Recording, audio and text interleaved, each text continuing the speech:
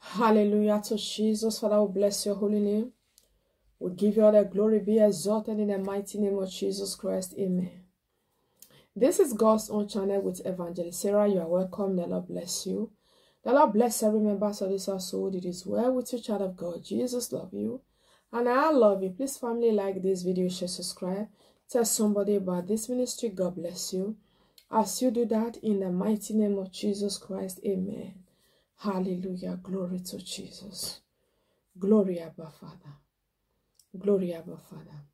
Child of God, in a few days, things will be different for you. The Lord laid it in my heart to pray with you and to pray for you.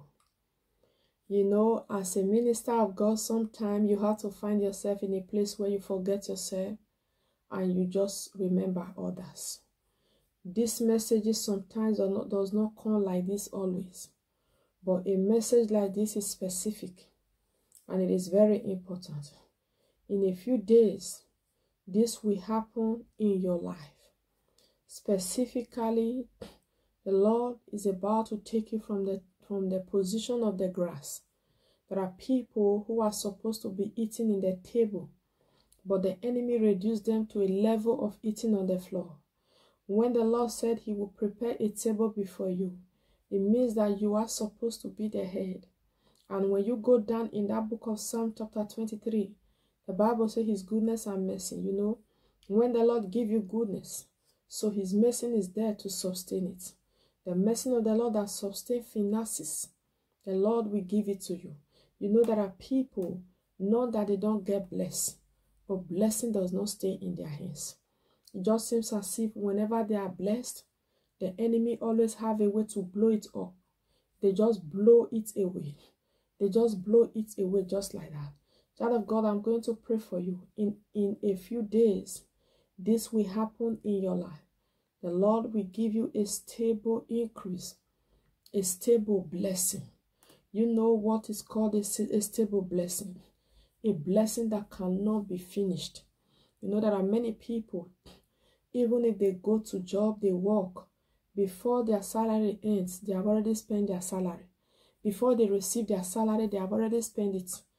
There is always a problem here, a problem there, a problem here, a problem there, a problem here, a problem there.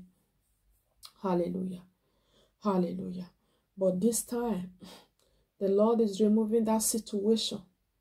He said he will do a new thing. That is what the Bible told us. He will do a new thing. So sometime as a child of God, you have to challenge God by his word. You have to remember that God honors his word more than his name. Father, you said you will do a new thing. Do that new thing in my life. And let there be a stable blessing. Because when the Lord blesses somebody, he does not bless today and bring him down tomorrow. No. The Bible says he will bless us more and more. You and your household.